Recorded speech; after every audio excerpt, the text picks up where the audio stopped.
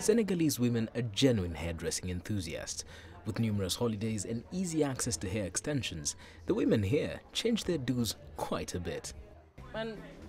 I like human hair because it's of good quality. Even when it's hot, it doesn't smell bad. I can spend about $220 on human hair and hairstyling because I want to always be beautiful.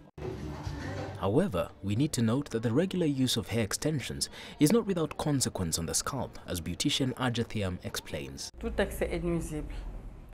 As any excess is harmful, when we are used to put on extensions, we have to often treat the scalp and leave the hair to rest so that the pores can breathe and the hair can regenerate. My advice is to wear wigs because they are useful and they can be removed at any time. In Senegal, the hair extension business is extremely well developed. Customers benefit from a very large range, from human hair, closure, lace wigs to wigs.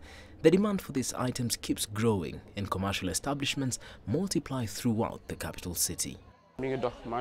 In my shop, it's only ladies who order human hair extensions. When we have new human hair arrivals, they end quickly because women like them. This business is very profitable to me, and I earn at least $1,000 a day or more. The African continent is currently the world's largest consumer of faux hair, with about $6 billion invested into the industry every year. Leslie Marungu, CCTV.